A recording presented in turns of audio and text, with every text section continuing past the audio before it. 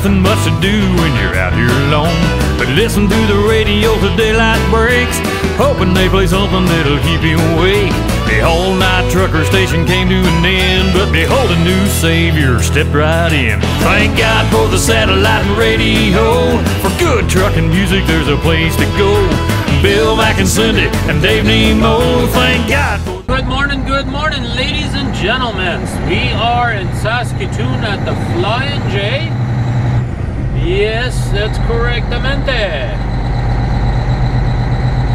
I just delivered my load here in Saskatoon and went over to the Flying Hook, filled up the truck, filled up the heater unit, filled my body up, went and had me some breakfast. Now we're ready to roll. We're gonna try and get out of here and make our way towards BC. But before we get there, we're gonna be going through Calgary, Alberta, where I have planned to meet up with a good old friend of mine, which you guys have seen before, but I haven't seen him since we met in Seattle. And so he's a very nice young fella. Now, he's not exactly young anymore, but you know, he's a very energetic guy still. And I'm talking about the almighty JP Mallet. That's right. He's a very nice young fella, I call him. He's a very, how should I say it, talkative guy. He loves telling stories, and I enjoy hearing the stories. He's got very interesting life. In 100 meters, turn right on Marquis Drive, and then turn left in 260 meters. He does have a very good story of his life, and I love hearing about it, and I hope you guys do too. And we actually have some things planned. Yes, we do. There we go. Alright, that four-wheeler wants to make a turn.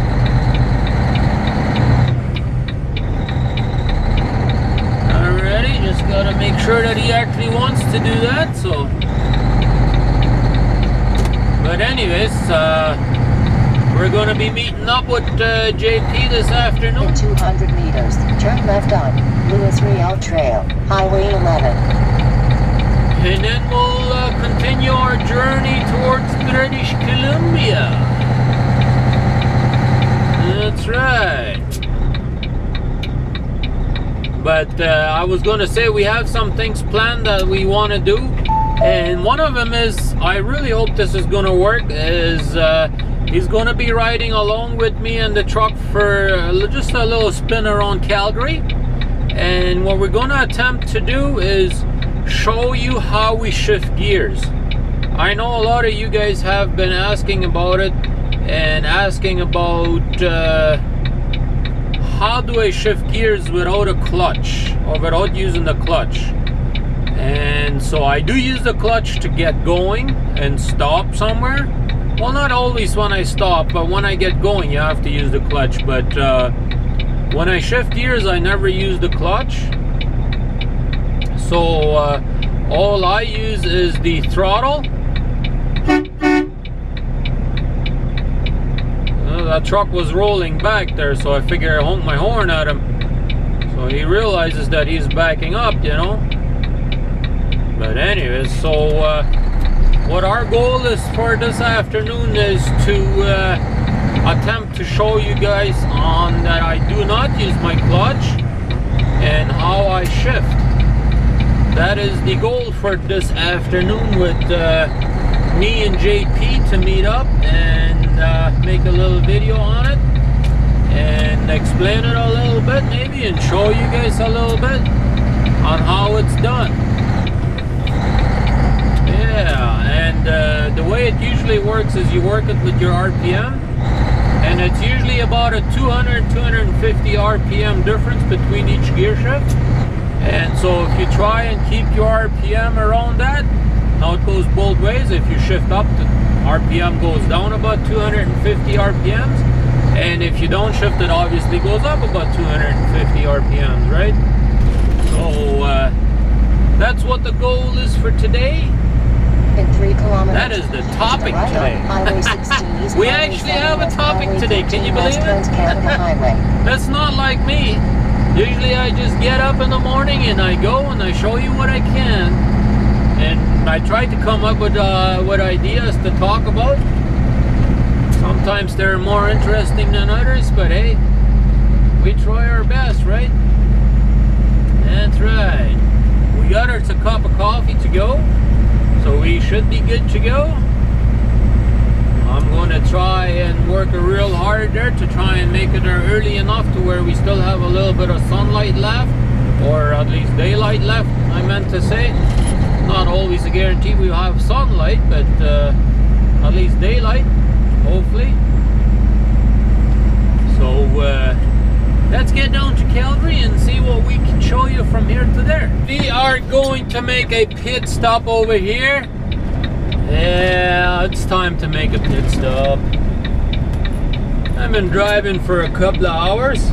Oh, probably 4 hours. So it's time to make a pit stop. I haven't been at this Flying J in a very long time. It has been a long time since I've been here. That's right. Oh, this is Highway 36 actually that goes south of here. I didn't even realize that. I've been on that 36 before. But I'm thinking I'm going to go further that way and go up to Highway 21. That's the way the GPS wanted me to go earlier. But now it decided to route me this way. I don't know why, but no idea why, but we're gonna go and see what we can do. Parking on this side, okay. I guess we could go and park beside this cattle hauler up here. Yeah, they got like a little bit of like a cactus type of tree up there or something like that. Just a made stuff there. You know, it's not real, but what is this cattle hauler doing? Why has he got a big mirror like that sticking out of his regular mirror? I don't know why he needs that. Normally only an oversized would need that, but anyways, we'll go do our thing and then we'll be right back, y'all. Here we go, guys. We have had a shower up here. Yeah, we decided ultimately we were gonna have a shower up here. So that's what we did. Yeah, that feels good to take a hot shower for a change. And this is the thing that I was talking to you about there earlier. I've never seen that anywhere else yet. Yeah, I don't know what this cattle hauler is trying to do. I guess he's trying to get through here as well. There we go. We can sort of get back onto the highway over there from what I know. So that's what we'll do. We'll try and get over there, see if we don't get stuck here. And let's get back onto Highway 9 and let's get back towards Calgary. Way station ahead. That's right. Way station ahead, eh? Alright, alright. Way station ahead. Oh, we know that already. You already told us that once. Turn left on Highway 36. That's right. So, let's put on our sunglasses. And let's get rolling. It looks like we're going to go into a valley, it looks like. You wouldn't think that Saskatchewan, Alberta don't have valleys, but they do. Look at this. We are in Alberta, but look at this rock cut that they got up here. I wonder what this really is, but I think I've been through here one time before, but it's been a long time ago since I've been through here. But it is actually a fairly big valley, it looks like, down there. When you come up to it, it doesn't actually look that big, but when you're actually driving it, it is actually fairly bigger than I thought it was, you know. Yeah, look at that. We're still going downhill. That's right. Well, that's fairly interesting, isn't it? To me it is. To me it really is. Oh, look at that. It almost looks like there's even a little river down here. Wow. Well, I guess you kind of would figure that, right? I mean, it's a valley, so almost guaranteed to be a little bit of a river or something, right? Oh, that sun is bright today. Yeah, here we go. Wow. Anyways, I just figured I would show that to you guys a little bit. Give you a little view on what we see out here, you know? So now let's try and climb back up to the other side. That's right, let's get with her. Let's put the hammer down, as we like to call it. And let's climb back up here. Mind you, I don't really have a lot of weight on it anymore because about 14,000 pounds got taken off this morning. We got unloaded at our first delivery. So we are quite a bit lighter now. That's right. Yeah, let's see how we can make it up here. Well, it looks like it's not too bad right now. Yeah, let's climb it and see how it is. It feels pretty good so far. Doesn't seem to be too much of a heartache right now, but we might just have to downshift one gear. There we go. That's pretty much it looks like. Well, here we are, guys. We are in the truck, and here we got Mr. JP. Howdy. Yeah, he's going to be riding along, and he's going to be my cameraman.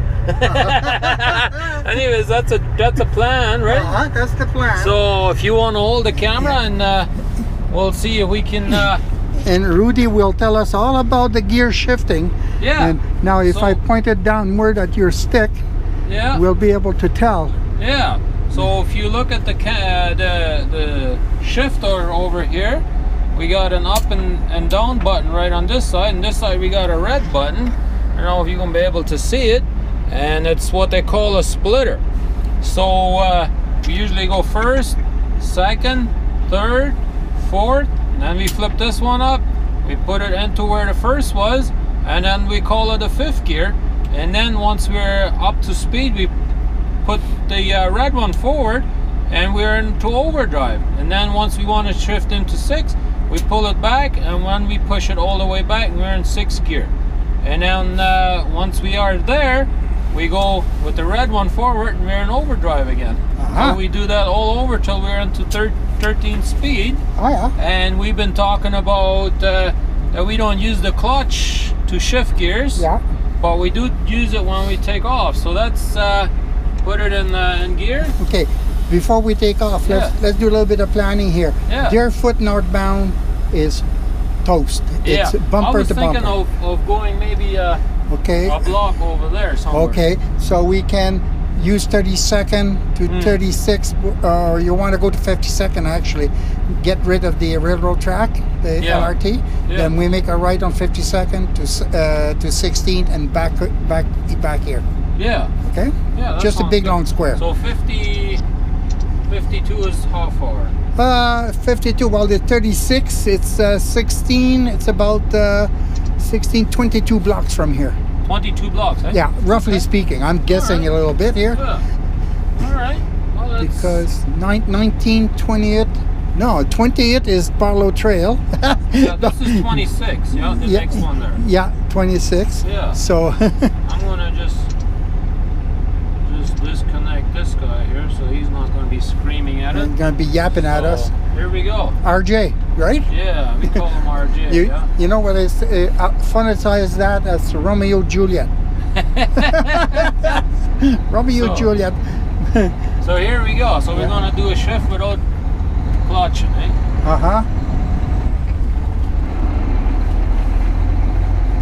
Just gotta keep an eye on the other vehicles, you know. Yep. Where everybody wants to go, but Rudi, I'm going to comment on this thing. I've been watching for Rudi using the clutch. Now I see it because where he puts the camera up on the top here, you cannot see his left leg moving, but he does move it. And now he didn't. And now I'll tell you something, folks. This guy is so smooth, gears are not even grinding. So you won't need any plastic one. I don't know where this four-wheeler wants to go, but we'll go around him. It's a drunk four-wheeler. No. But yeah, no, I know that area over there a little bit. We do pick up loads over there, you know. Do you know where Walmart distribution center is here? No. Oh. Yeah. You know what? It's about 6 blocks up this straight ahead, and 3 blocks to the right. It's just before McKnight Boulevard. Oh, okay. It's just down this way and to the right. So let's make our right-hand turn. We're going to be shifting into 4th gear, which is low gear. So we're flipping her up. We're getting ready for 5th gear. So there we go. So now we have to split her forward. See? Yeah. See, that's another gear. It is so smooth an operation. Well, you gotta try and get it into the right RPM, you know? And as we're talking about it, you're going to become more conscious about it. And you're going to do a little bit of grind, but we won't talk about it. Well, that's normal, you know? Yeah, like it is. How to find the right space, right? Did you see the video on YouTube of the Mack truck where they talk about the, I don't know if it's Mack or, oh crap, who was it? They have a new system coming up now. It's called 2.6 or 6x2. Never heard of it. Well, you have instead of it being, I would like to say a 10x2, like it's your drives are 10 tires and the front is 2, right? Yeah. Well, what they do is that they use the 2 front wheels. They're idlers really, but the first drive axle is split from their other drive axle. In other words, when you reach a speed of 54 miles an hour, he was explaining, it will disengage the far drive axle, and it reduces the RPM by anywhere from 400 to 600 RPM. Oh wow! And it saves fuel. Okay. You know, I just saw that last night. I was I meant to share it out so that because you're on my Facebook, right? Yeah. You would see the video. I'm thinking we could do a circle here at the next 30. Here at the. 32nd is where the LR. Oh yeah, we can use 32nd up here. Yeah. Or 36. Well, 30. This one here. This one here. Yeah. Yeah, I think so too. So yes. 32nd. No, I know what you're talking about. Yeah, just make a little flip. You just wanted to see where all the yellow lights are over there. Yeah. I used to work there. I opened that place up in 1988. Oh wow. So, that's the this is going to be a bit of a tight one. Yeah. This is a tight corner because of that lane they added. Yeah. That's a big parking structure over there. Just gonna keep an eye on. We'll just show a little. This is a tight corner. Yeah, actually.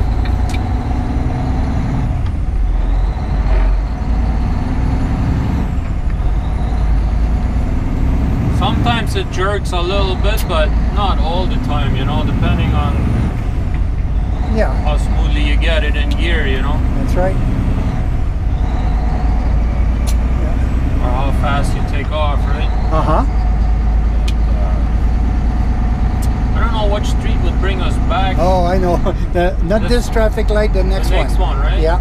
Yeah, that's what I figured. But yeah. And then we go past one traffic lights, and then you make a right again. See a future shop closed up here. Oh yeah, all of them future shops I think are closed. Yeah, most of them. Some of them change over to Best Buy, right? Best Buy, yes. Yeah.